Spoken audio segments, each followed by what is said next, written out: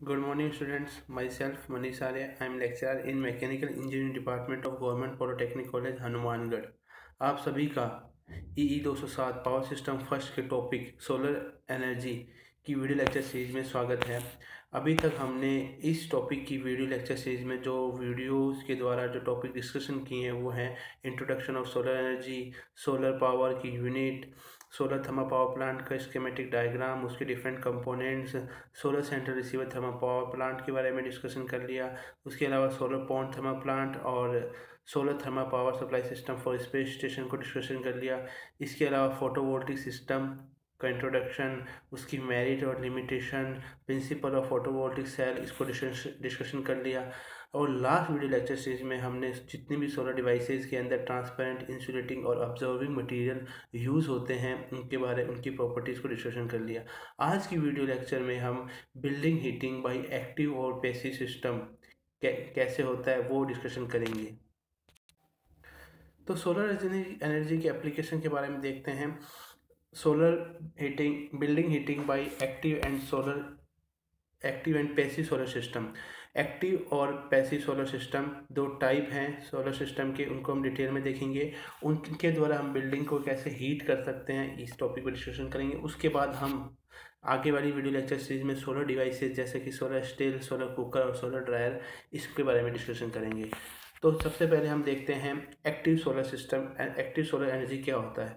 Active solar energy system depends on external energy source. सबसे important चीज़ है वो ये है कि active solar energy system external energy source पर डिपेंड करता है। इट एम्प्लॉयज मैकेनिकल और electrical equipment for functioning and increase system efficiency. System की एफिशिएंसी को बढ़ाने के लिए कुछ मैकेनिकल और इलेक्ट्रिकल इक्विपमेंट यूज़ किए जाते हैं इन एक्टिव सोलर एनर्जी सिस्टम।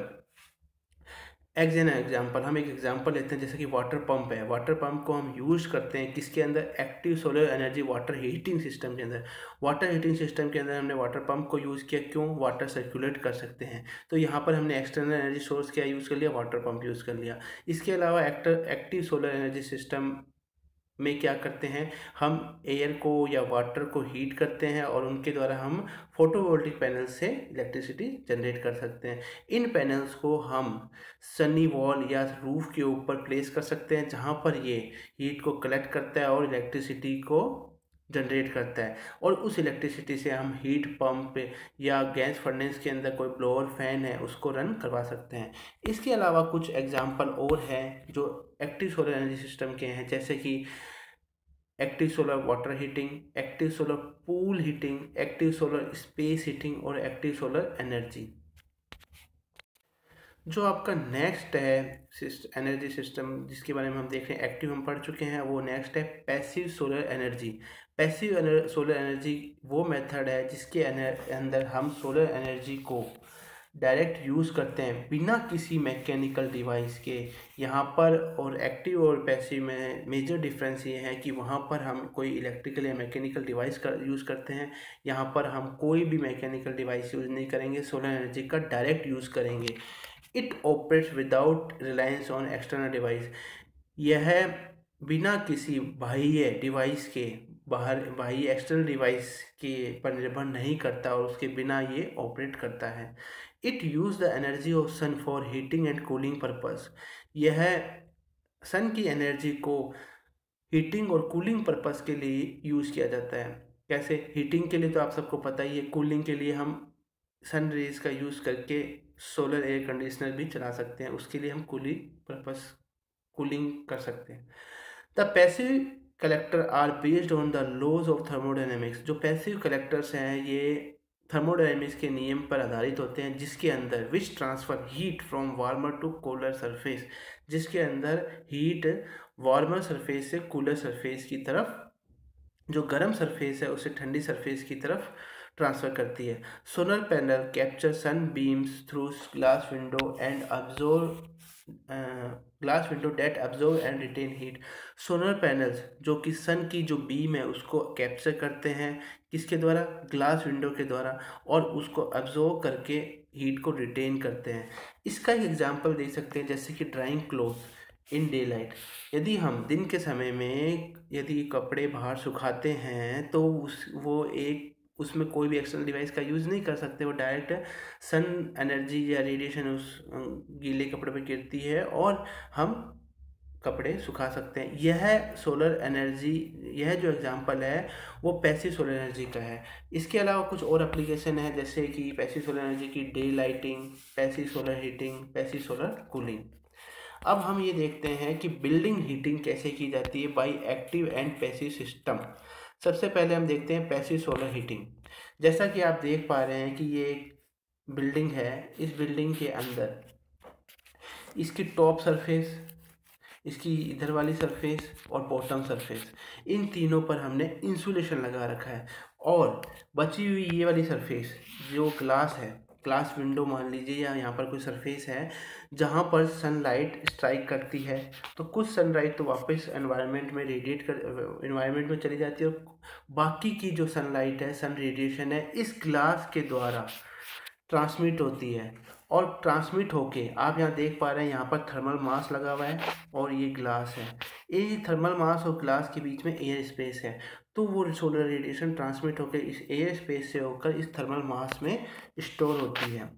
अब यहाँ पर जब ये स्टोर हो गई, उसके बाद में जो आपके बिल्डिंग के अंदर की जो एयर है वो जब इस थर्मल मास से स्ट्राइक करेगी तो वो वार्म हो जाएगी। तो हम इस थर्मल मास में जो एनर्जी स्टोर है उसका यूज़ बिल्डिंग को हीट करने में, उसका यूज़ हम बिल्डिंग को यूज़ करने में करते हैं। इसके अलावा इस थर्मल मास से भी कुछ रेडिएशन निकलेगी। तो इसमें हमने कोई भी एक्सटर्नल डिवाइस का यूज़ नहीं किया। ये एक पैसिव सोलर हीटिंग का एग्जांपल है, कैसे हमने पैसिव सोलर हीटिंग के द्वारा बिल्डिंग को हीट किया। जो दूसरा एग्जांपल आप देख पा रहे हो उसके वो है एक्टिव सोलर हीटिंग। इस एक्टिव सोलर हीटिंग में भी क्या किया जा रहा है कि यहाँ पर हमने एक पंप का यूज़ किया, मतलब हमने यहाँ एक्सटर्नल डिवाइस का यूज़ कर लिया।